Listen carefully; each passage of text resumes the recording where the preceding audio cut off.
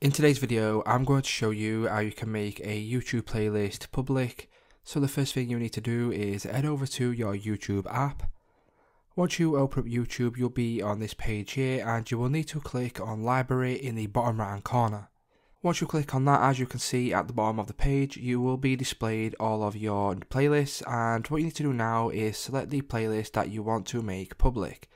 So for this tutorial here, I will click on my tutorial playlist. Once I click on that, as you can see right there at the top, there is a little pencil icon.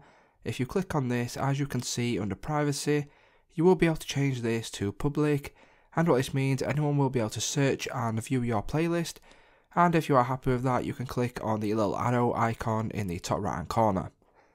Once you do that, as you can see, this playlist is now a public playlist. So it's just as simple, guys. If this video did help you out, please leave a like on today's video and I'll see you in the next one.